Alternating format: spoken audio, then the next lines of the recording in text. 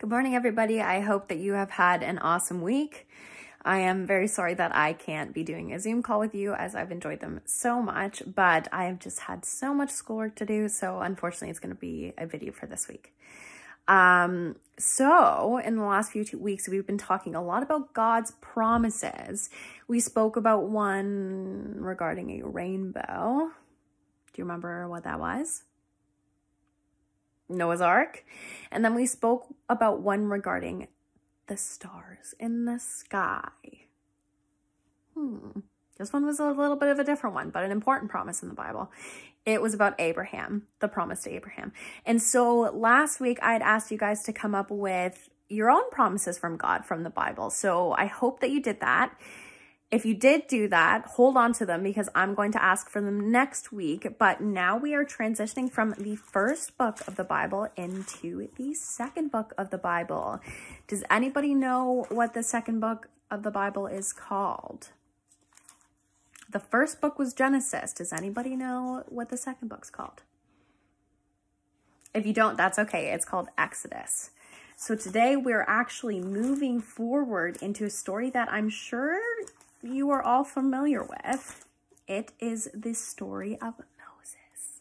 So a little bit of backstories. We talked about Abraham and his descendants would be multiplied and very fruitful. And so we're going into something called the Israelites. And the Israelites were a group of people who descended from Abraham and then went to Joseph and continuously. Remember, we talked about the family trees. So it's a very long family tree, but basically the Israelites lived somewhere called Egypt. I'm sure you guys may have heard of this before. You might think of pyramids, but in Egypt, there's one ruler, and the ruler is called the Pharaoh. And so basically at this time, the time of Moses, the Pharaoh was, a new Pharaoh came in, and he did not like how quickly the Israelites were having children and how many Israelites there were, because he was scared that they were going to turn on him if there was any sort of war and that they were going to have more people. And so he made this huge decree and said that any Israelite who is born who is a boy must be thrown into the Nile and killed, and any Israelite who was born, it's Hebrew is what they said, but the Israelites was born who is a girl could live. And so this is where the story of Moses comes in. So Moses's mom was pregnant with Moses, and she had a big belly, right? I don't know if you guys have ever seen a pregnant woman or if your mom has ever told you about how big her belly was when you were in there. But so this was Moses's mom, and she gave birth to Moses, but he was a boy. And the Pharaoh just said that any boys needed to be thrown into the Nile. So she tried to hide him for as long as she could. When the time came that she couldn't hide him anymore, what she did was she put him in a basket and put him in the river and sent him away. What ended up happening was that Pharaoh's daughter was bathing in the water, and Moses had traveled all the way in the basket to where she was bathing, and she found him and she saw him and she took pity on him. And what happened is that she took him in, and he eventually became her son.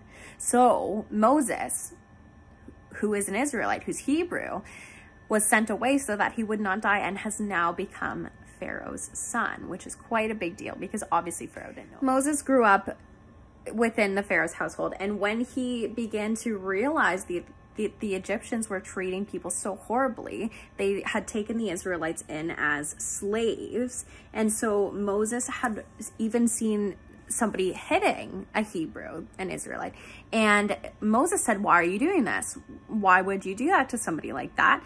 They're a person. What made you think you can be in charge of everybody? And when Pharaoh heard this, he was not happy. So Moses ran away from Pharaoh so that he could live a life where he wasn't going to die, basically. So this is where it gets pretty interesting, is Moses meets his wife, and he's working the land when this happens. All of a sudden he sees a burning bush. Now, I'm sure you guys have maybe heard of Moses and the burning bush, but if you haven't, I'm going to explain it. So Moses thinks, he sees a burning bush and thinks, I'm going to go over there and see what's going on. And so when the Lord saw that Moses had gone over to look, God called to him from within the bush. He said, Moses, Moses. I'm reading this to you guys from Exodus 3, starting at verse 4. So that was verse 4, and now I'm going on. Moses said, "Here I am.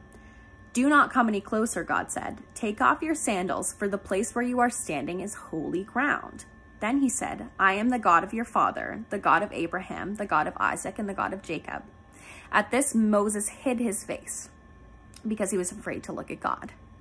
The Lord said, "I have indeed seen the misery of my people in Egypt. I have heard them crying out because of their slave drivers, and I am concerned about their suffering. So I have come down to rescue them from the hand of the Egyptians and to bring them up out of that land into a good and spacious land, a land flowing with milk and honey, the home of the Canaanites, Hittites, Amorites, Perizzites, Hivites, and Jebusites." That's just a bunch of people. It's very confusing sometimes, the Bible, but it's not important. So God says, "And now the cry of the Israelites has reached me," the Hebrew people who the Egyptians were not being very nice to. And God says, "I have seen the way the Egyptians are oppressing them. So now go. I am sending you to Pharaoh to bring my people out of Egypt." But Moses said to God, "Who am I that I should go to Pharaoh and bring the Israelites out of Egypt?" And God said, "I will be with you, and this will be the sign to you that it is I who have sent you. When you have brought the people out of Egypt, you will worship God on this mountain." Moses said to God, "Suppose I go to the Israelites and say to them, 'The God of your fathers has sent me to you,' and they ask me, 'What is his name?' Then what shall I tell them?" And God said to Moses, "I am who I am. This is what you are to say to the Israelites. I am has sent me to you." So, what do you think is going to happen? It's pretty tricky, right? So God says, "Moses, I'm sending you." And Moses goes, "Why the heck are you sending me, God? What's so special about me?" So we're going to find out. So God had given Moses help, some signs, right? And Moses is like, "What if they don't believe me?" And God says, you "What's in your hand?" And Moses says, "A staff." A staff is like a big long stick that you walk with, right? Like a big walking stick. And God said, "Throw it on the ground." So Moses threw it on the ground and it became a snake. So he ran from it. And then the Lord said to him, "Reach out your hand and take it by the tail." So Moses reached out and took the staff into his hand.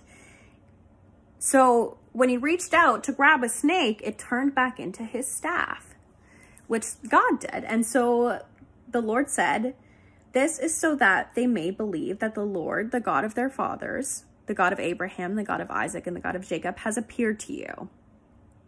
So these are all big things, and God sends him with a bunch of different signs. And Moses then returns to Egypt.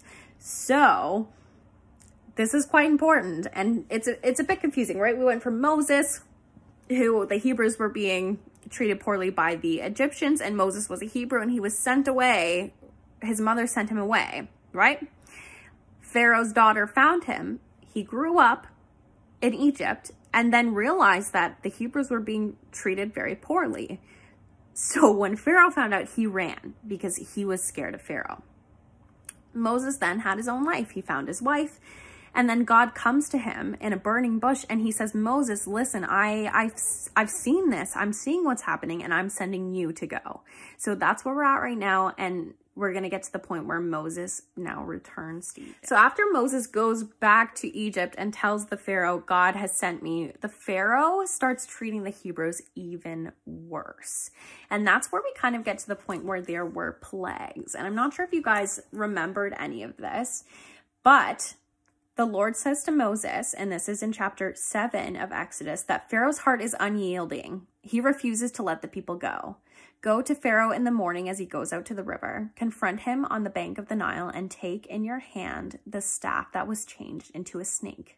Then say to him, 'The Lord, the God of the Hebrews, has sent me to say to you, let my people go, so that they may worship me in the wilderness. But until now you have not listened. This is what the Lord says. By this you will know that I am the Lord. With the staff that is in my hand, I will strike the water of the Nile, and it will be changed into blood. The fish in the Nile will die, and the river will stink. The Egyptians will not be able to drink its water." So this is the first thing that God is saying that he is going to prove to Pharaoh that he is real. It's the plague of blood. Next comes the plague of frogs. So 7 days passed after the Lord struck the Nile. And so the Lord says to Moses, go to Pharaoh and say to him, this is what the Lord says, let my people go so that they may worship me. If you refuse to let them go, I will send a plague of frogs on your whole country. And so he does. Pharaoh does not let the people go, and God sends a plague of frogs. Pharaoh still does not let the people go, and so God sends a plague of gnats. And gnats, you know what gnats are? Gnats are like those little, like the little bugs that are really annoying and you can never really get rid of them. So God sends the plague of gnats. Pharaoh still does not let the people go, and so God sends a plague of flies. Gross. And Pharaoh still does not let the people go, so he sends the plague on livestock. What that means is that the Lord says to Moses, go to Pharaoh and say to him, let my people go so that they may worship me. If you refuse to let them go and continue to hold them back, the hand of the Lord will bring a terrible plague on your livestock in the field, on your horses, donkeys, and camels, and your cattle. But the Lord will make a distinction between the livestock of Israel and the livestock of that of Egypt, so no animal belonging to the Israelites will die. So now God has done all of these plagues. He's now saying that I'm going to put a plague on all your livestock. So you're not going to have a lot of food to eat. You're not going to have working animals to help you with your work.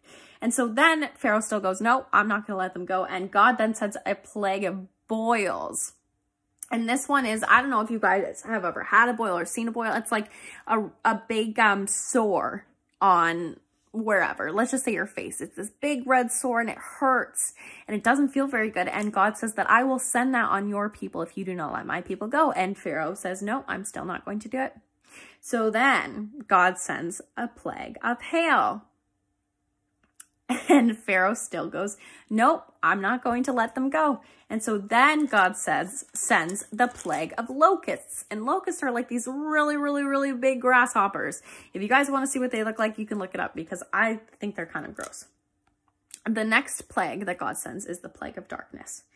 And finally, God sends the plague of the firstborn. Now, the firstborn plague is a bit of an important one because this is the last one that God says that he is going to put on Egypt before the Pharaoh lets the Israelites go.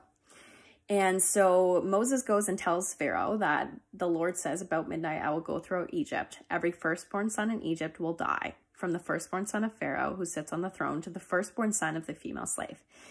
But he says, very importantly, that there's going to be a distinction. So the people, the firstborn of Egypt, are going to die, but not the firstborn of the Israelites.